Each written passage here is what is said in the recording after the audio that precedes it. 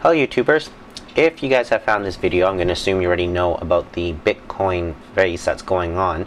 Bitcoin, Litecoin, Dogecoin, Catcoin, Fedoracoin. There's a new one called Malcoin or whatever it is. There's lots and lots of different ones. Purecoin has been around for a long time. Anyway, so I'm going to assume that you're on YouTube. You can already Google or YouTube a whole bunch of information on everything. So as with all things, basically anything can have value so long as there's enough people who will put a value to something. It's like a painting. There are many unknown artists, there are very well-known artists, and it just depends with how much us as the people with the buying power will place onto it. It's like a home. When you're searching for a home, you do, all the realtors tell you it's location, location, location. How much are you willing to pay for that home in that location? And if less people, or should I say if more people valued that home in that location as more, and they keep upping the bid price on the home, that whole area goes up in price. Same thing with your analogy for coffee or anything else. So likewise for the coin stuff going on here, I'm not doing it to make quick money or anything like that. I'm just doing it in case something really does happen with it, and I don't want to be the sore loser who hasn't had anything. So anyways, as per the title, I'm going to show you how to do CPU mining. It's not the most efficient way to do mining. Again, you guys can read everything on the internet, but I'm doing this because right now the difficulty level, as per down here, for the Dogecoin is very, very low. And also the block size is very, very large with a lot of coins to mine for. So using a very, very low-end machine can get you lots of coins. And I'll show you what I've been getting with an old laptop which has one of those Centrino CPUs. So don't tell you, that's going to be really low power. Again, if you're watching YouTube, I'm going to assume that you're a techie person, you know what's going on. So you can see the dates, the time, and how many coins are being processed. And as you saw, the hash rate was only 6K. In the background here, this is an APU machine, and I have the intensity set to 11, which is very low. Again, if you guys have any questions, just pop me a message below and I'll be more than happy to answer anything. This is a very quick tutorial on how to do CPU mining for Dogecoin. So I'm set up with luckyminers.com.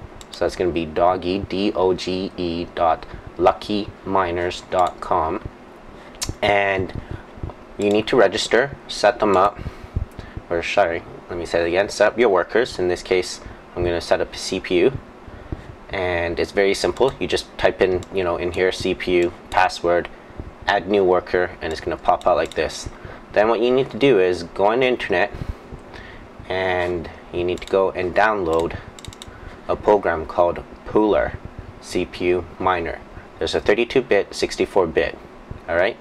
And also Google for this file, stratum_proxy.exe, because that's what you're going to need to do so that you're not using as much internet bandwidth and being more efficient with your CPU mining.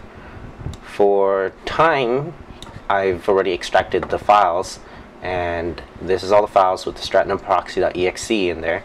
You're going to have to make two batch files. You're going to have to make the first one, which is the proxy, the Stratum proxy, and then the other one that actually does the mining. And just because I know this is probably going to show up really small on YouTube, I put this into a file here. So the first file, this is what you want to type out. Alright, so this enables you to do long polling to the pool. -O basically means where I'm going to, the URL.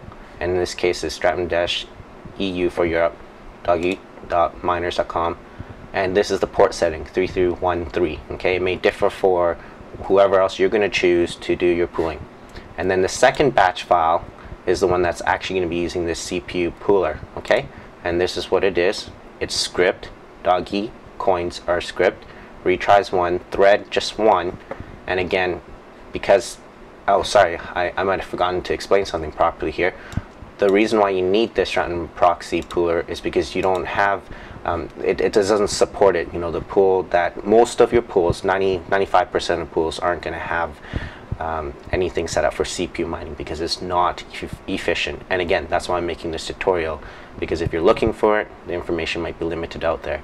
So when you do this, this is a little, I guess, how do you say, it's like a little agent that's going to run locally, and this is what's going to create that connection to this URL. So when you're mining, you point to yourself on port 8332, because this file here opens itself on port 8332. And then you put in your worker name and the password as per what I showed you earlier right here. And then when you start it up, make sure you start the pooler first. So here you go. This is the pooler. And now it's pulling from that site. And then now start up your miner. And here you go. You're hashing away. It's as simple as that. It's really, really simple. Hopefully in this little demo here, I'll already quickly show you that it will find things. Now again, I'm using the part of the CPU, part of the GPU to do other things, so it might be a little slow. Anyways, it's very, very simple to do. And if you're also on here looking for Litecoin, I do use Hypernova. It's a really good pool, very good hash rate. Here you go. Very good folks to use. But yeah, for the Dogecoins, as I showed you guys before, this is just using the little mobile laptop that I have. Very, very weak CPU, and it gets quite a few coins. And this here was done with a Radeon 5770. And yeah, that's about it. So anyways, again, if you have any questions, leave some comments below. I hope this tutorial is helpful. Again, if it isn't, ask, and I'm more than happy to help you guys out. Have fun and keep digging.